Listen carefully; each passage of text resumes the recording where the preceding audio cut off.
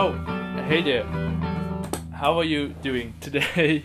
I will show you how to play Paper Throne by Phum Viphurit. The song was requested by these people. Thank you all so much for your comments. Yeah, I'm going to show you how to play the song. I will first show you the tabs, then I will explain strumming pattern and all that in a bit more detail, and how to play the chords and different ways to play the chords to make it a bit easier for you. Then I will also talk a bit about a songwriting technique that he uses in the song, and that will really be that for this video. Check out my Instagram, sometimes you can vote over there which song I do next. Also, I want to give a huge thank you to Colin for becoming a patron on my Patreon page, and also a huge thank you to Kaylee for her donation to my PayPal. Thank you so much for your support in this way as well. So that's really everything I wanted to say so far. Feel free to suggest a new song in the comments, and I really hope to see you after I've played the song. Oh, and also I will play the live version of this song, which is really the same, exactly the same as the studio version, only there's an extra intro, which sounds quite nice, so I hope you liked it. So the song is just in standard tuning, you don't have to use a capo or anything like that, so you can go directly into the song.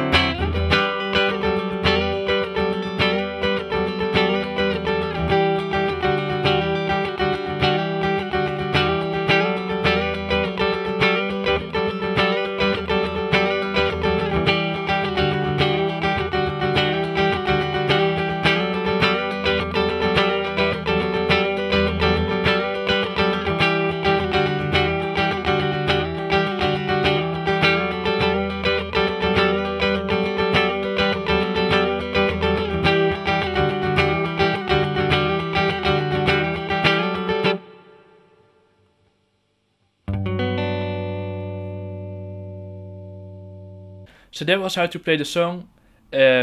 Lots of stuff going on. It might go a bit fast. I'm now really slowly going through most of the chords with you, especially the ones of the verse and the intro, since those might be the most difficult. It might look more difficult than it is. I will explain it now in more detail. So, first of all, what he's doing in the beginning isn't too difficult. These minor nines. What's nice with this E minor 9 that you can let the E string ring, the bass E. So that's that, and you can just freely pick notes. He does that really at random. There's not really that much of an order. Also, he plays with his fingers acoustically, so you can do that as well. I like to do it with a pick. He only sometimes really uses his fingers. Most of the time he really uses his fingers as a pick, you could say. He's holding his fingers like this and then strumming like that. So it's all up to you. I like to do it with a pick, so I will. But that's all up to you. Anyways, so that's that. Nothing too weird going on. But then we go to the verses, which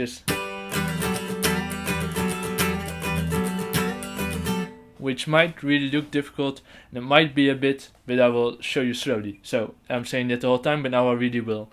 First of all, you have to use your pinky. The finger positioning of this is really important. So you're really keeping your index finger and your pinky at the same snare the whole time at this part. You can also do it with your ring finger. I've seen it as well. He doesn't do that, but I've seen some covers where they do that. You can do that, but I really recommend you to not do it like that, since it's really more difficult to have control over it. You have less space for your middle finger, especially when you're going to this one. It's just really going to be tricky to do that quickly from here over here, because when you're using your pinky you have way more flexibility in your index finger than when you're using your ring finger, as you might see me now struggle.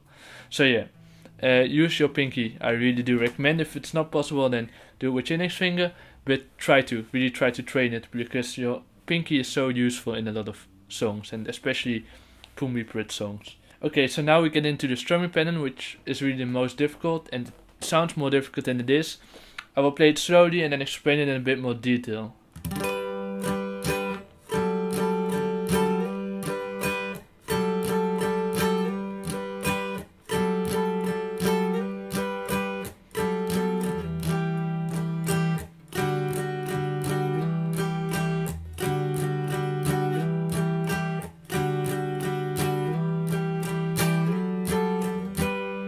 So like that. So what he's really doing almost with every chord except for the end is this.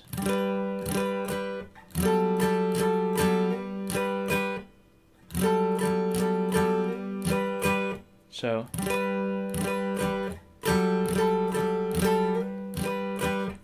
he's really strumming this one twice and this one. Strumming this one 4 times, but then at the last strum sliding to this G chord again. So like that. That's really all he's doing, and then quickly. That's why it looks so difficult, but it isn't as difficult as it might look like. So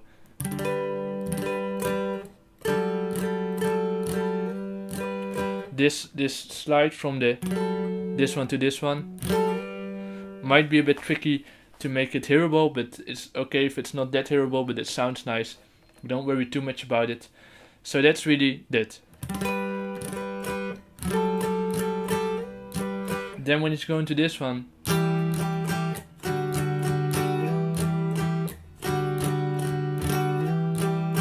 it's really the same, only over here he's switching between these two instead of these two. So that's not too difficult as well.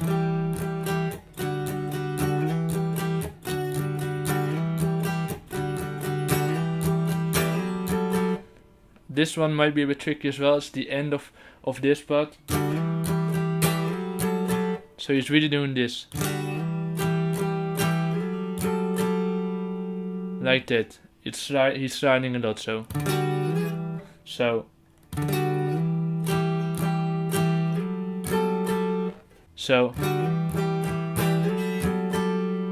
And then back to. So.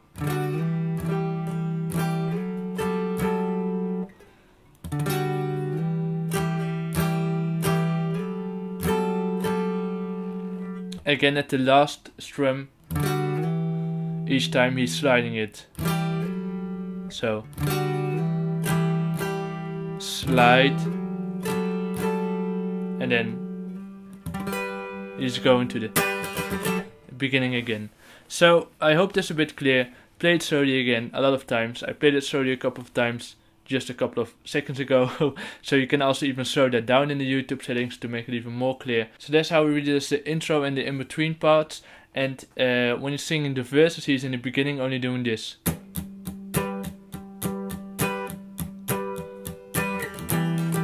And then this, what we've seen before. But when he's doing this, he's sometimes only even playing this note only. Sometimes you can hear this one very softly, and it's nice to palm mute it. So you do that by using your palm, by pushing it against the snares totally at the end, or totally like at the end of the snares over here. It might be a bit tricky if you haven't done that much. It's not necessary, you can also do it. Works as well, but that's I think how he does it. So that's that. Then at the end of the verse you have this part. So which isn't too difficult, it's only downstroke, so like that. I think that's quite doable. Now what's interesting about these parts, I will talk a bit about that shortly before we go into the chorus strumming pattern, is that he keeps this G note running really. This G snare. And why does that work and why is that nice? You also, for example, the song Blackbird by the Beatles also have this, where they have this melody of two notes, like an interval, and in between that having the G note playing the whole time. And why does that work so nice? It's because it's in the G major scale, and of course the G note is very much in the G major scale, so that's why it sounds nice, and that's why it also works a lot with a lot of the chords that he's playing, because not every place on the guitar sounds nice with this open G note. So for example, doesn't work, but and work very nice with this open G note, and that's because they are notes from the G major scale, and that's why it sounds nice to play this G note the whole time in these notes, because it's in the G major scale and the G is in the G major scale, so that's why it's very accessible and it sounds nice with almost all the notes that he's playing, because he's playing in the G major scale. Okay, I think I made my point, but that's interesting to make you notice that if you haven't already. You might already have, so I'm sorry if you already have. Now anyways, let's get into the chords of the chorus, which are really interesting as well. Again, you have this open E playing, open G snare playing a lot, so the strumming pattern that he's really using most of the time is this.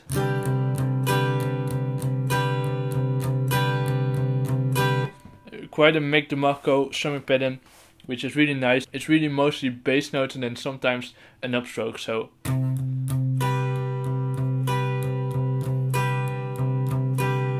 like that. Sometimes he plays more full chords, so it's less bassy, but you can play around with that. But this is the rhythm really.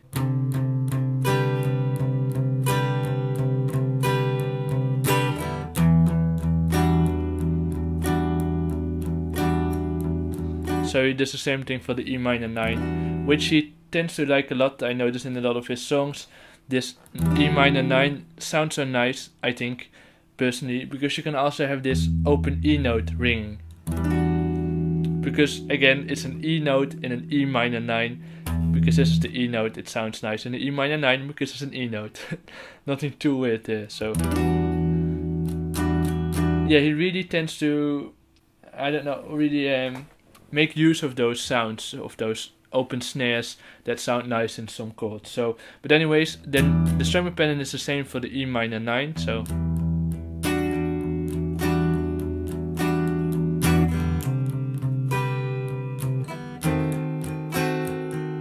and this chord, this very nice chord that you can't hear in the studio version, which is quite weird, I think. He plays it in the acoustic version and he plays it also live, but this chord isn't in the studio version, which is sad, because it's a very nice chord to go to the G major 7-2, like that. So And this chord, he plays this one usually less bassy, more full chord, so.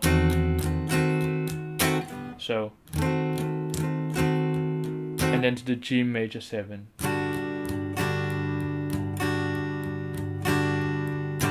So you can just hear this rhythm back at this chord as well, so.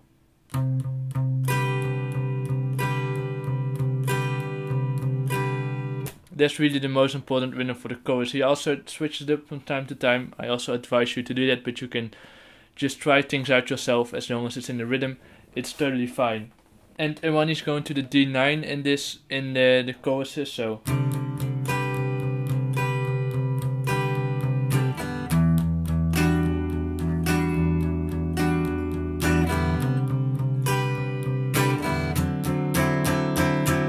It's only downstrokes. Quite rough downstrokes to make it hearable, because what's so nice about this chord, this D9, is that it's the 5th note of the G major scale, the 5th chord really you could say of the G major scale, and this D9 really asks for a G. It solves very nicely. It's a bit dissonant, so it sounds a bit jazzy and bluesy, and you know, where is it going, and then slowly to the G. And you might now saying, wait, he's not going to this chord. He isn't, he's going to this one. But this is also a G, only played in a more Beatles Blackbird way, which is very nice. I'm sure there are lots of other artists who also have used this chord like that, but I think Blackbird is one of the most famous for it. And that's totally cool that he also used it in this song. Oh, and what's also important to say, to note, that's a pun, is that when he's playing these E minor 9s and also this A minor 9, he tends to enjoy to wiggle his fingers a bit, which gives it a bit of a vibrato effect. Because you can do it like this, which is without the wiggling, and like this. You hear this small, and especially here. Yeah, it's nice.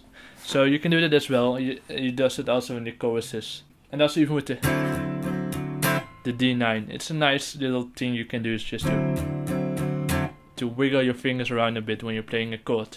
It adds some extra spice to it. But yeah, that's really also, I talked to you about the songwriting thing with the open snares. There are lots of other songs that do this, by the way, which usually sound really nice. A lot of times as well the open E snares using this, so songs like that. And this also again in Beatles Blackbird. So that's really everything I wanted to say. I hope everything was clear. Check out my Instagram, and I really hope to see you the next time.